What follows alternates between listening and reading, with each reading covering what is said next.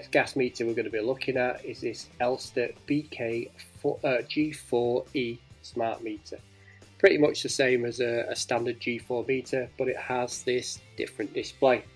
So again, if we're going to gas rate using this gas meter, we need to make sure that we've only got the appliance we're gas rating on and it's set to its maximum. So first thing we need to do is press any of these three navigational buttons to wake up the display.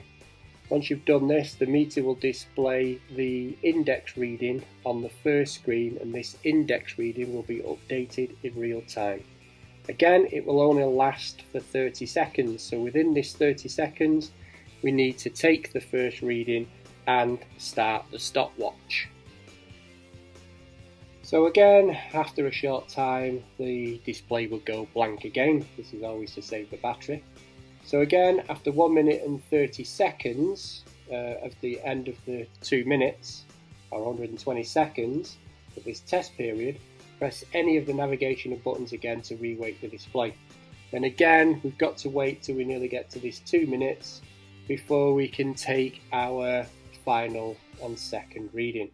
So once we get up to the 2 minutes, we stop the stopwatch and take our second reading.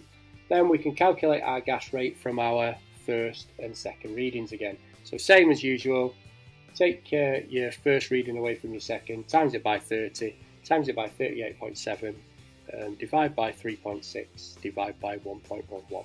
Will give us our kilowatts net.